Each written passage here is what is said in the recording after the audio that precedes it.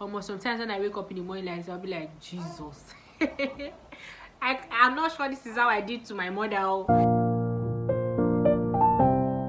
Hey guys, hello people, it's your girl K to the O to the F to the O, and you're welcome back to my YouTube channel.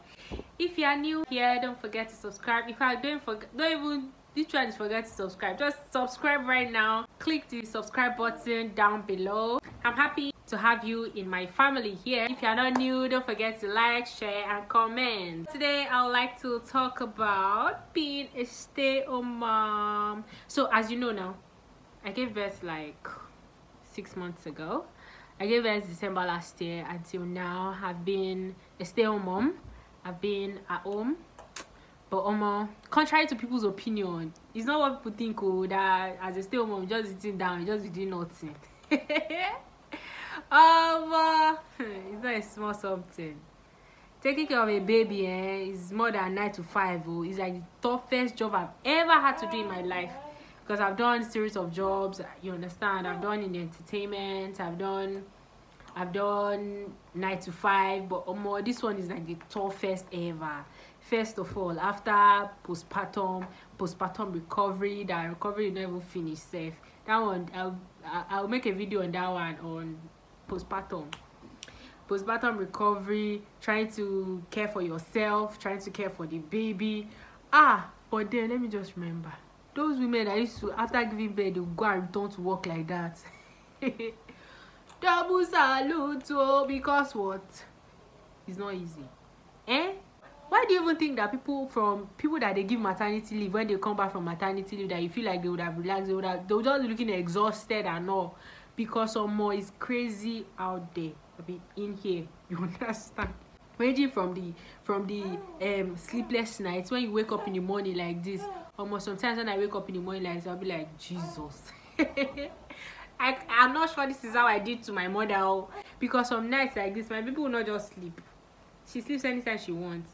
Sometimes, apart from night feeds, sometimes she just wants to wake up for you to just play with her.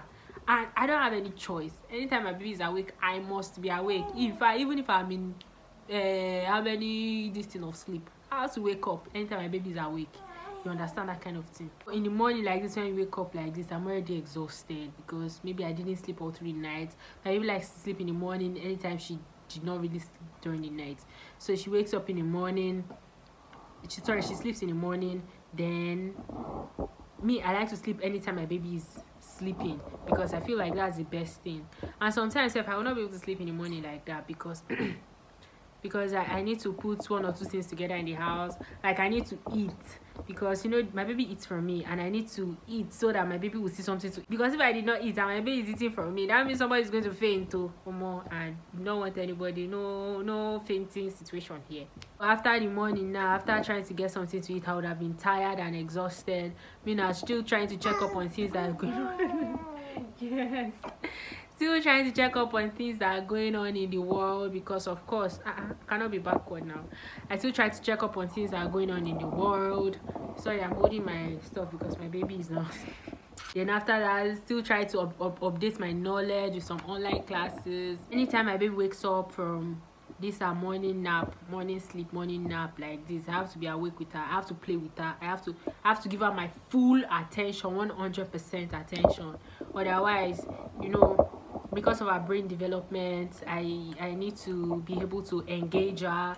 I need to be able to, and all these things she cannot do them by herself. Those are the things that they do for them at the daycare. So I'm like the nanny at the daycare in my house, and I'm still like the house help.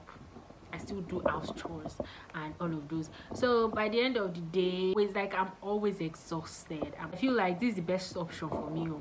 So when I'm like over 6 months, then I can now start getting things to do because even now, if I need to go and do something, I need to be dragging, and like I need to go around with her, I need to go around with my baby and all. So I cannot take her to daycare right now because she's still less than 6 months.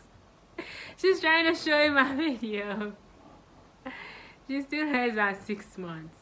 And I'm not really of the approval of taking a baby less than 6 months to take care. So maybe as from 6 months now, I can start taking her to the daycare. I can start doing like going to work proper, because of course income must be earned. Income must be earned. I beg. I don't tire. See you guys in my next video. My baby is distracting me, man. I beg. I don't tire. My baby is distracting me. See you guys in my next video. Bye.